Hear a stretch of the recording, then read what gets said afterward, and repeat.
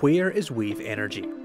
In our context, it's obvious really, in our seas and in our oceans. Approximately 70% of the Earth's surface is covered by water, so potentially there are a lot of waves. To get large amounts of consistent wave energy, we need a large body of water and strong wind speeds from a consistent direction. A large body of water is important as it increases the fetch, which is the length of water over which a given wind may blow. A wave is created as the wind transfers energy to the surface of the water, and this continues along the fetch, increasing the wave's energy until it becomes a fully developed sea. This is where it has reached a maximum amount of energy, and any further energy transferred to the water is dissipated by wave breaking. Larger bodies of water can be a much greater and more consistent source of wave energy, as there is enough distance or fetch for the wave to become fully developed, and there is less chance it will be fetch limited. Now, what about the winds? These drive the waves, so that their predominant direction will correspond to the direction at which the winds are at their most powerful. The most consistently powerful winds are considered to be westerlies, where air mass moves from regions of high to low pressure. These frequently occur in the mid-latitudes, north of the Tropic of Cancer and south of the Tropic of Capricorn. With the key requirements for creating waves in mind, let's start thinking about what this means for where we find a good wave energy climate. The fetch means we can assume that the seas off the northwest coasts of Scotland and Ireland will be more energetic than the seas off the northwest coast of England. Meanwhile, the prevailing weather direction means we can also assume that the northwest coast of Scotland will have much more energy than the east coast of the United States of America.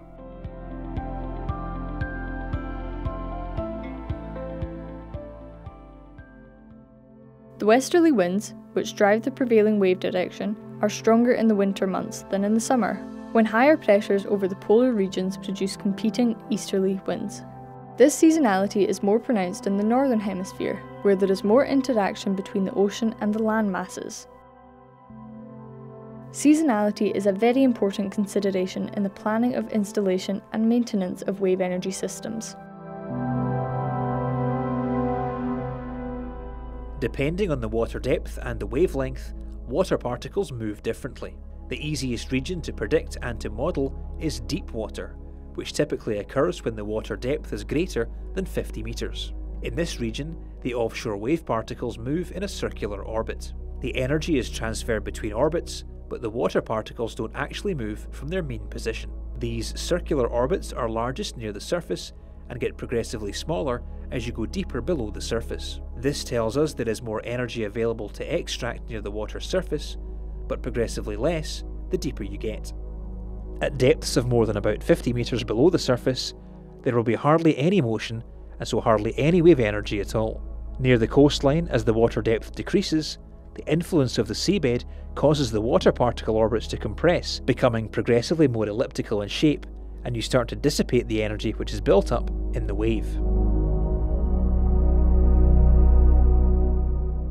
For some wave devices, installation along the coastline can also be attractive from an economic and from an engineering perspective, as you could consider mounting them directly on the seabed or on existing shore-based structures. The largest waves that can exist in this region are smaller than those in deep water, which can make the extreme design conditions less challenging, but the remaining energy can still be sufficient to make the wave device economically viable. So far, when we refer to a wave, we are actually referring to the overall resultant wave trace, which is composed of many contributing waves of different heights, frequencies, and directions. The reduction in wave energy at the coast is due to several dissipative mechanisms, such as friction and wave breaking, which affect these contributing waves. There are many aspects that designers need to be aware of, which affect different regions of the sea and the design of wave energy converters. Some of these include water mixing with the air in breaking waves results in highly oxygenated water. Exposure to this increases the risk of corrosion. Shorter, steeper breaking waves increase the number of large impulse slam loads experienced by the structure. Additional strengthening or reinforcement may need to be added in order for the structure to survive. Modelling of breaking waves and the nearshore wave climate requires a lot of empirical data and considerably more processes. These result in the numerical simulations being highly complex and computationally expensive.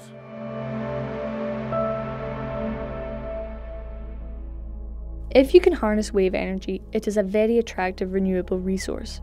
There is a significant amount of potential across many regions of the world, and the available power per square metre can be more than 4 times higher than wind and almost 10 times that of solar. We measure wave power in kilowatts per metre of wavefront. For most circular or wide and thin pitching devices, this means that, in simple terms, a device that is 4 metres wide and placed in a wave resource of 25 kilowatts per metre could capture 100 kilowatts of power if it was 100% efficient. A word of caution though, this simplification doesn't hold for long and slender devices. Many of the leading devices are already capable of capturing energy with an efficiency between 30 and 40%, and the development of sophisticated geometries and control strategies will continue to further increase the amount of power captured.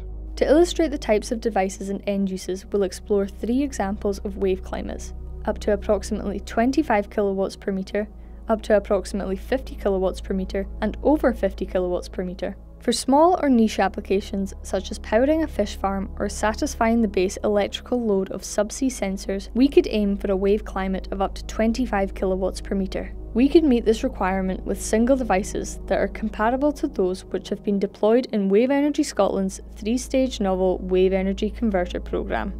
For utility scale power, such as powering a small settlement, we'd look at the regions of approximately 30 to 50 kilowatts per metre. These locations should be prioritised for the first wave farms. Devices may be about twice as large as those built in the novel WEC programme and would be able to deliver over 10 times as much power. In the future, we may consider regions where the wave climate is higher than 50 kilowatts per metre. This is a very challenging environment to design for because of the high loads on a device's moorings, its structure, and its method of distributing the converted energy. Installation and maintenance of the devices will also be difficult at more energetic locations because we can't just switch off the waves when it's convenient. To be viable, further development is needed, along with transfer of novel technology from other mature sectors and a greater level of operational experience. For now, we should keep a longer term eye on these locations.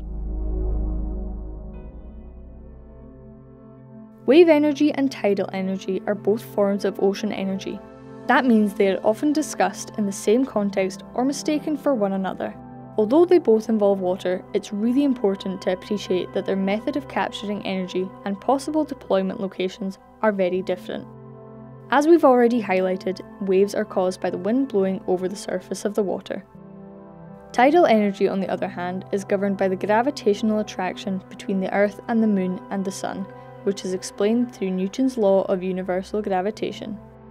A key distinction between wave and tidal is that tidal flow moves in a single direction for several hours before reversing and flowing in the opposite direction, whereas the circular orbits of wave particles typically induce bidirectional motion of a wave device every 10 seconds or so. This makes the wave environment more challenging as most mechanical systems are not designed for such frequent changes of direction.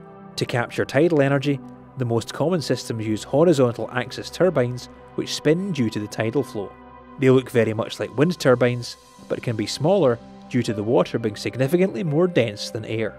Wave energy devices, on the other hand, commonly consist of multiple bodies or volumes which move relative to each other in a linear or rotary bidirectional motion.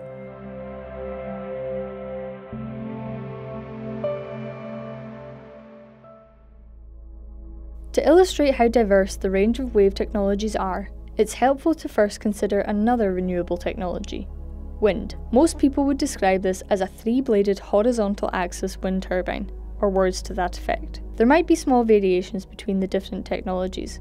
For example, blade length may vary, hub height may vary, the method of converting movement to electrical power may vary, but outwardly they all look very similar. It is likely you'll find the same if you were to describe a car, or an aeroplane. If you described a wave energy device though, you might say something like the Polamis P2 device, which was a multi-body attenuator, although you might have called it the Sea Snake. Alternatively, you may say the Oyster device by Aquamarine Power, an oscillating wave surge converter which is installed on the seabed, something you may have called the Flappy device. Or you might say something different, and the reason for this is that there are many different devices being developed by many different developers in order to satisfy the many different requirements that exist to capture wave energy. They all look different, but these devices can all be categorised into 8 different families, which in turn can be roughly grouped into the different water depths and mooring systems that we may expect them to be best suited to in the future. Once you look in more detail at the devices within each family, you'll see variations that have been identified which enable operation across a much wider range of locations and depths, so it's important to remember that these are not necessarily the only regions they can operate in. The first set of device types considered are often installed in the deep water region, at water depths greater than 50 metres. These may have more compliant moorings, so that the power is captured on board rather than through movement relative to the seabed. An example of this would be an attenuator, which floats on the surface, oriented parallel with the incoming waves. It consists of at least 2 bodies which move relative to one another, and their relative pitch motion facilitates the mechanical to electrical energy conversion. Another device which would work in this type of environment is a bulge wave. This is a very long rubber tube which is filled with water. As a wave passes over the rubber, it induces a pressure pulse which grows in energy down the length of the tube until at one end this pulse is converted to electrical power by some means of power conversion technology. The amount of power that can be generated is governed by the length of the tube, the thickness of the rubber, and the grade of the rubber material.